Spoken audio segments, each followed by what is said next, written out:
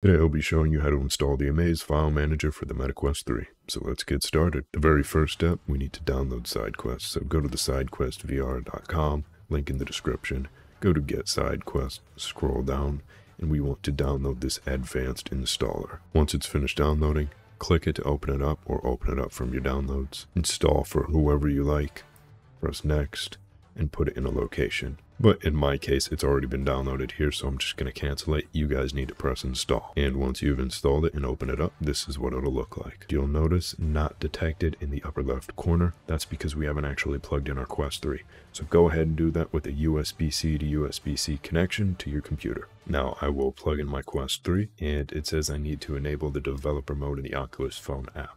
If you open up the setup instructions right here, it'll take you exactly how to go through everything. But just in case you don't want to go through this and you want me to explain it for you, open up the Oculus app on your phone, go to Devices, select the MetaQuest 3, go down to Headset Settings, go to Developer Mode, and simply just check that bad boy on. Once that's turned on, this will turn green and you will be all set and connected.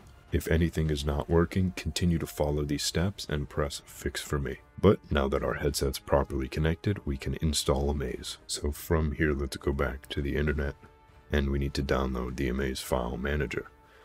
Link will be provided that'll go directly to this, but what we need to get is version 3.8.4 until a new version is released. Download this app-f Android release. Once this has been completely downloaded, and once your computer is completely connected to SideQuest, we can now install Amaze. So we go to Install APK File from folder, we select the download that we just did, we press Open, and it will install it right here. It's also noticeably much quicker than it was for the Quest 2, so I'm really happy about that.